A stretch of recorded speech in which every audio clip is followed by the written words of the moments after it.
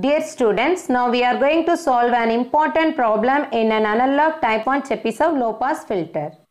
Design a Chebyshev filter with a maximum passband attenuation of 2.5 dB and omega p is equal to 20 radian per second and stop band attenuation of 30 dB at omega s is equal to 50 radian per second. So here we are going to design a Chebyshev type 1 filter for the given specifications. So in the solution part, first we have to write the given data, that is alpha p is equal to 2.5 dB, alpha s is equal to 30 dB, omega p is equal to 20 radian per second, omega s is equal to 50 radian per second. So next we are going to design the Chebyshev type 1 low pass filter step-by-step procedure. The design steps of this Chebyshev filter we have already discussed in the previous lecture video. You can refer that video for the design steps. Okay. The first step in the design procedure is to find the order of the filter. So here order of the filter is represented as capital N. It should be greater than or equal to hyperbolic cosine inverse, that is cos h inverse is nothing but hyperbolic cosine inverse of lambda by epsilon divided by cos h inverse of omega s by omega p. First we have to find out the values of lambda and epsilon and then substitute those values in this formula to get the order of the filter. Lambda is equal to square root of 10 power 0.1 alpha s minus 1. So here we have to substitute the value of alpha s here. So square root of 10 power 0.1 alpha s is 30 minus 1. So here 10 power 3 minus 1 is nothing but 999. So square root of 999 is equal to 31.60. So that is the value of lambda. Similarly, we can get the value of epsilon. So epsilon is equal to square root of 10 power 0.1 alpha p minus 1. That is equal to 10 power 0.1 multiplied with alpha p value is 2.5 minus 1. So we can get the value as square root of 0.778, that is 0.882. Okay. So after finding out the values of lambda and epsilon, we have to substitute those values in this order of the filter formula. N is greater than or equal to cos h inverse of 31.6 divided by 0.882 the whole divided by cos h inverse of 50 divided by 20, that is omega s divided by omega p. Here we can further simplify this as cos h inverse of 35.91 the whole divided by cos h inverse of 2.5. Okay. We can use calculator to find out the values of cos h inverse. So here we have to set that mode as radian mode. For that press this mode and select that radian. Here radian value is 2. Okay, RAD. So we can press 2 here. Then the mode is set as radian mode, that is R. Okay. So next we are going to find out the value of hyperbolic cosine term. For that we can press this HYP. That is HYP means hyperbolic and simply press cos. You can see cos H term. But we want to have cos H inverse. For that we have to press this HYP and press shift and then cos. You can see cos H inverse and then type the values, that is 35.91. Okay, and press equal sign. You can see the value as 4.27396. Okay, 4.27396. We can stop with this third bit. Okay, so third decimal. So we can round it off this value as 4. So 4.274. Okay. So similarly we can find out the value for this denominator, that is cos h inverse of 2.5. So for that we have to press this HYP and press shift and then cos. You can see cos h inverse and then type the value, that is 2.5, that is equal to, you can see that value is 1.567. We have to round off that third value. Okay, so here it is 1.567. So take the ratio of these two values, that is what 4.274 divided by 1.567, that is equal to 2.727. We can simplify that as 2.73. Okay. Now we have obtained the order of the filter capital N is greater than or equal to 2.73. So the second step is to round off the order capital N to the next higher integer. So here N is greater than or equal to 2.73. So next higher integer is 3. So here N is equal to 3. The given Chebyshev filter is third order filter. The third step is to find the values of A and B. A and B are the minor and major axis values of the ellipse. Okay. So it is mainly used to represent the pole locations of the Chebyshev filter. So here we have to first find out the value of mu. Then only we can find out A and B values. So mu is equal to epsilon power minus 1 plus square root of 1 plus epsilon power minus 2. So here substitute that value of this epsilon. So here epsilon value is 0.882. So 0.882 the whole power minus 1 plus square root of 1 plus 0.882 the whole power minus 2. Then we can get the value as mu is equal to 2.65. After getting the value of mu, we have to find out the values of A and B using the formula. So here A is equal to omega p of mu power 1 by capital N minus mu power minus 1 by n divided by 2.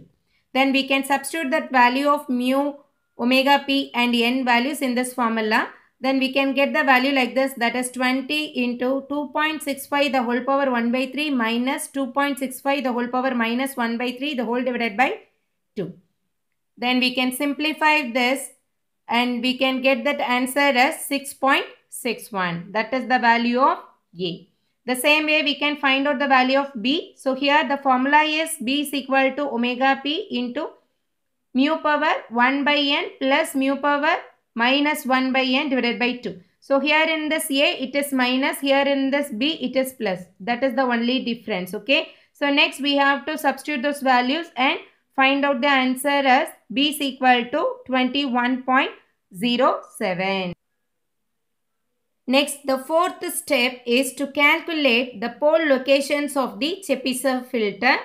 So we have already found the values of A and B. Correct? So now we are going to find out the phi k value for cos and sine. Okay. So here the formula for this pole location is Sk is equal to A cos phi k plus JB sin phi k. Here this k value varies from 1 to capital N, that is the order of the filter. Here phi k is represented as pi by 2 plus 2k minus 1 divided by 2n into pi.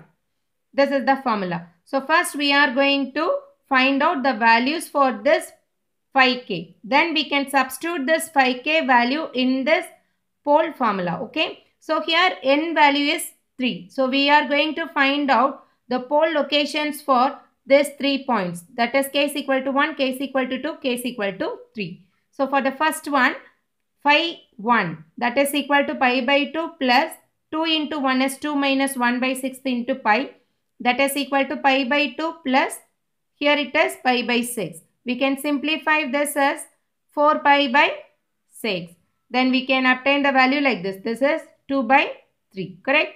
So here we can get phi 1 is equal to 2 pi by 3. Next we are going to obtain phi 2 value. So here k is equal to 2. So phi 2 is equal to pi by 2 plus 2 into 2 is 4. 4 minus 1 by 6 into pi, that is equal to pi by 2 plus 3 by 6. Then we can get the answer as 6 by 6. So finally pi 2 value is pi. Okay. So phi 2 is equal to pi. Then phi 3 is equal to pi by 2 plus 6. 2 into 3 is 6. So 6 minus 1 divided by 6 into pi, that is equal to pi by 2 plus 5 by 6 is equal to 8 by 6. That is nothing but 4 pi by 3.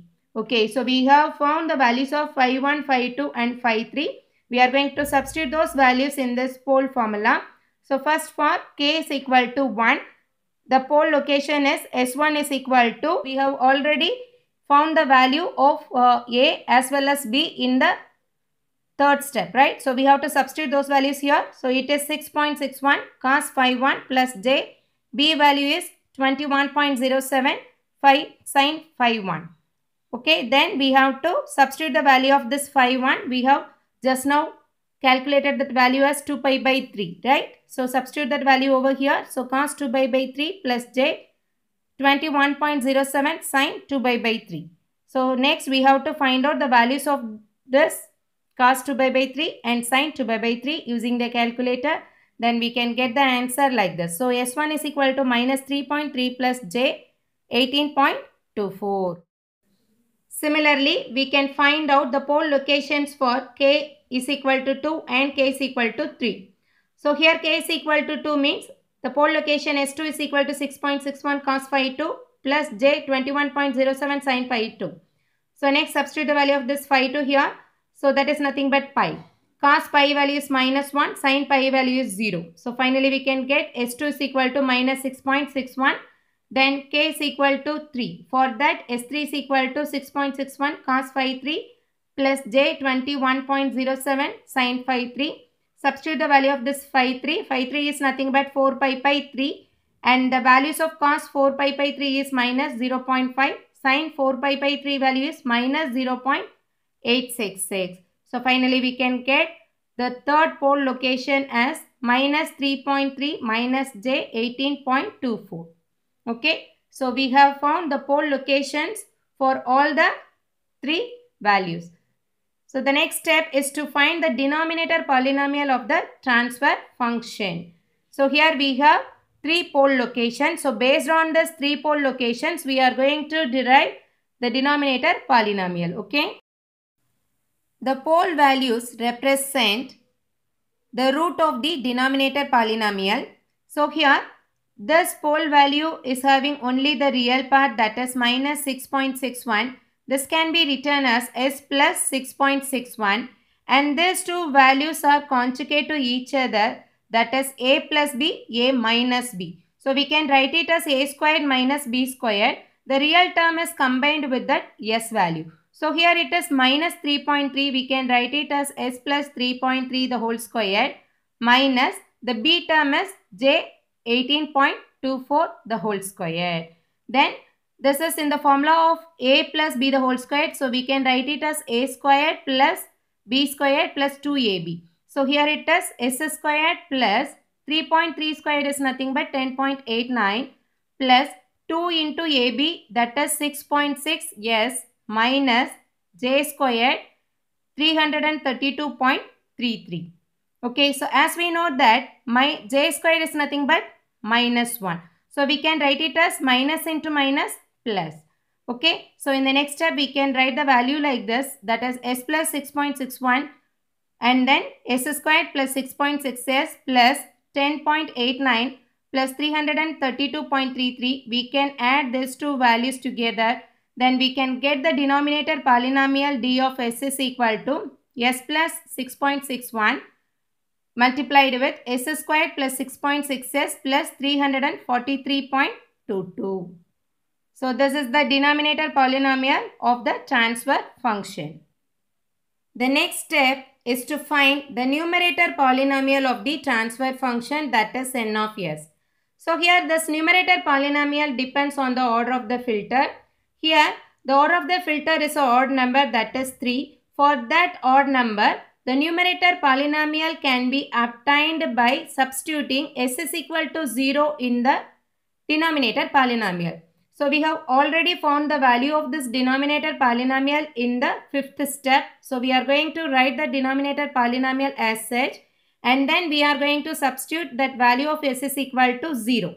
Then we can get the value as 6.61 multiplied with 343.22, because this s becomes 0, this s becomes 0, this term becomes 0. Okay, finally the numerator polynomial is equal to 2268.68. So the last step in this design method is to obtain the transfer function of an analog type 1 Chebyshev filter by taking the ratio of the numerator polynomial to the denominator polynomial. So h of s is equal to, the value of numerator polynomial is 2268.68 and the denominator polynomial from the fifth step is s plus 6.61, s squared plus 6.6s plus 343.22. So this is the transfer function of an analog type 1 Chebyshev filter for the given specification. This is the answer.